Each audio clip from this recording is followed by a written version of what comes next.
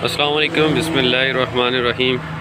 आज जो हमने जो काम करना है वो जी स्पार्क प्लग की वायर को जो है ना डिस्ट्रीब्यूटर के ऊपर किस तरह लगाना है। इसकी 3-4 वो सुराख है, इनके ऊपर किस तरह लगता है। जो सेंटर वाला है वो तो मैन है, वो इनिशियल कॉइल से ड्रैग आएगा और ड्रैग किस तरह लग जाएगा। बात रह जाती है इन तीनों की।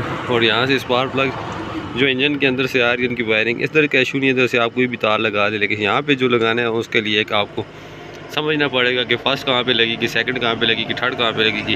अगर ये तारें गलत लगेंगी तो आपकी गाड़ी स्टार्ट नहीं होगी। कभी भी आप गाड़ी वॉश करवाते हैं तो उसको प्लगों को तारों को पानी लग जाता है, खोल के साफ़ करके आप जब लगाने लगें तो आपको याद हो कि ये लगती कैसे हैं। तो सबसे पहली जो फर्स्ट तार होती है वो हमेशा इसके ऊपर लग, इसके साथ कुपी की जो पेट्रोल की कुपी है इसके साथ ऊपर लगा होगा। हमेशा ये सबसे पहली जो आएगी वहीं पे लगेगी। जो वायर पहली फर्स्ट वायर जो आएगी वो आपकी राइट साइड से पहले ऊपर आएगी। स्पार्क प्लग का जो आपका राइट साइड पहला स्पार्क प्लग है तो लेफ़्ट साइड से जो पहला वो सीधा आड़ के इसके अंदर लगेगी। सेकंड वाली जो है वो आग इसके बिल्कुल अपोजिट लगेगी यहाँ के ऊपर। और इन दोनों के पीछे जो है पीछे जो वो है वो थर्ड वहाँ पे आके लगेगी।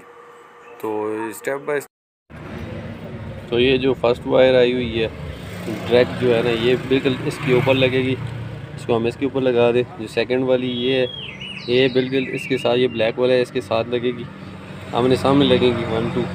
और जो थर्ड वाली जो सबसे नीचे से आई हुई है ये वाली ये इन दोनों के पीछे लगेगी।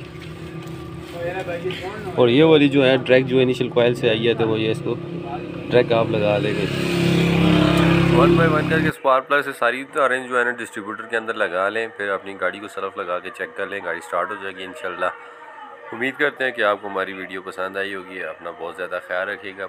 बहुत जल्द एक नई वीडियो के साथ आपसे मुलाकात होगी। तब तक अपना बहुत ख्याल रखिए। चैनल को लाइक करें, सब्सक्राइब करें, शेयर करें और अपनी कीमती राय से हमें ज़रूर आगाह करें।